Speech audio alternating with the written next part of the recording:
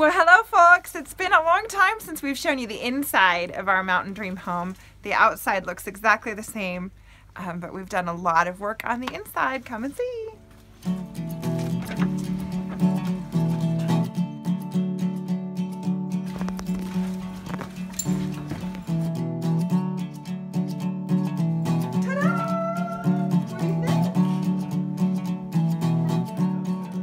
Our process at this point has a really different feel from what I had expected. We've slowed down and we're almost trying to savor the moment, if that makes any sense.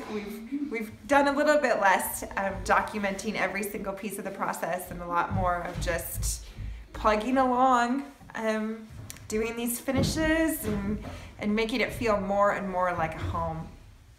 Because I've been in YouTube hibernation, we have episodes 26 and 27 as a double feature.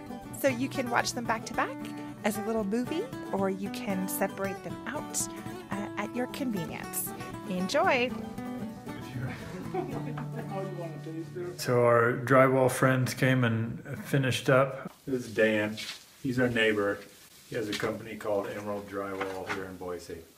How long have you been doing it, Dan? 22 years. 22 years. That's fantastic. Right. Yeah. So we called the right guy. Right.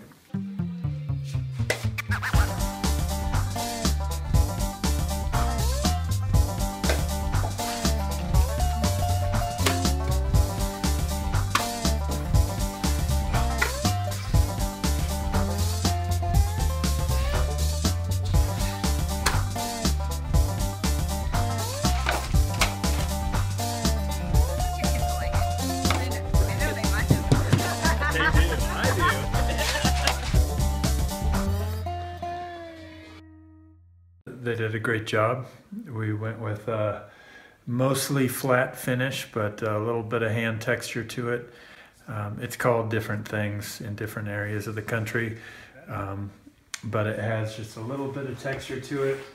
Not a spray-on texture, but little negative areas and just a little bit of a hand to it. I like it. It's more like what we would have come up with, but it actually looks good. And we got all the paint on before we cleaned up after them. We put a PVA primer on it just to seal the drywall, and then a coat of color. Dad painted the walls and the dining room red, and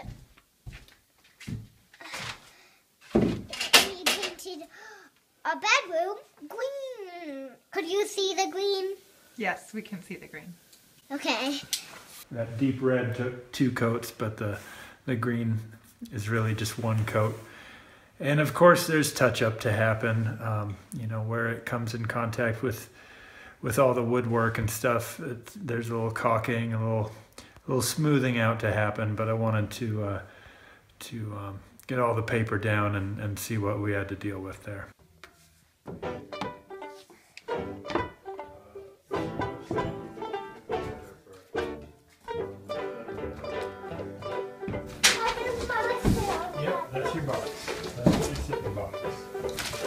Merry Christmas, Merry Christmas. Why do I have to say that? Because I'm unwrapping a present. He's unwrapping our specially oddly wrapped Christmas present.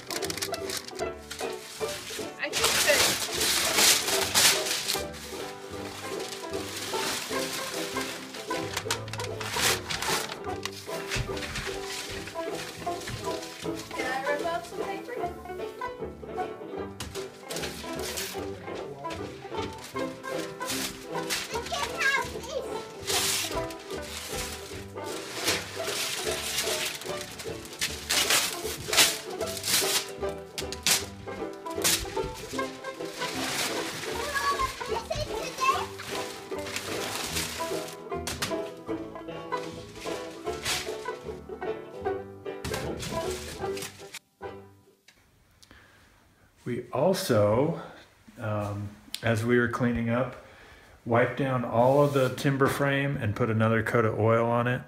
This really brightened it up, got it cleaner.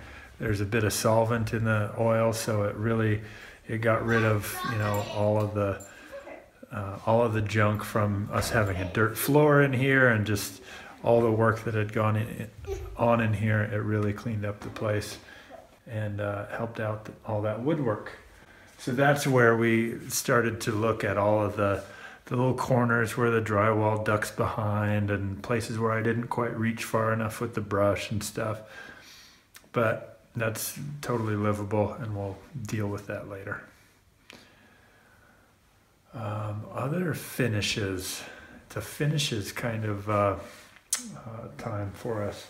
So all the railing came back in. I had taken it out to do the finish on it. It turned out pretty nice. It's a little irregular, and you can see some spots where I missed, you know, or where it's just a little different, and that's okay with me. The whole reason why I went with a patina rather than just spray painting it, or, you know, even having it powder coated. Paint and all of those coatings, it's just all one thing, and it all looks plastic to me. So with such a cool living space that this is, I wanted it to just have a little more character than that. So, do you think that staircase is going to get finished today? Yeah. Maybe. It's so close. Oh my gosh, honey, look up there. I can't see it.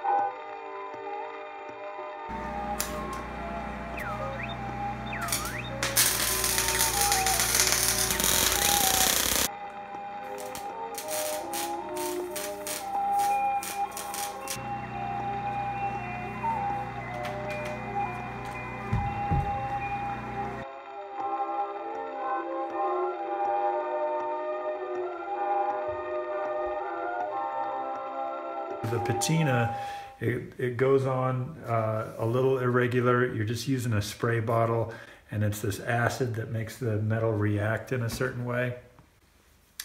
And of course, you know, with a weird shape like this, I tried my best to stand on my head and get the, you know, and be upside down and get at every little spot of it, but it just didn't.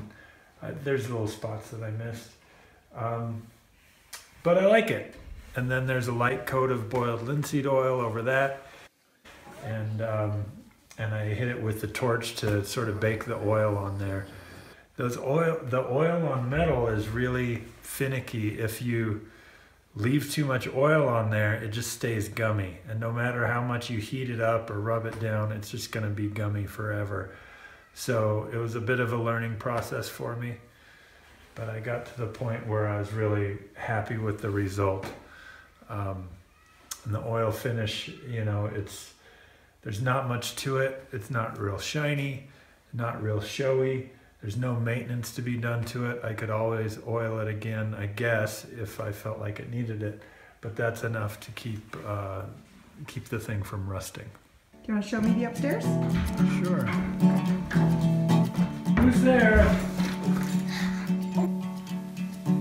This episode is a special double feature, so for a tour of the upstairs with the railing on, look for update number 27. Thanks for watching.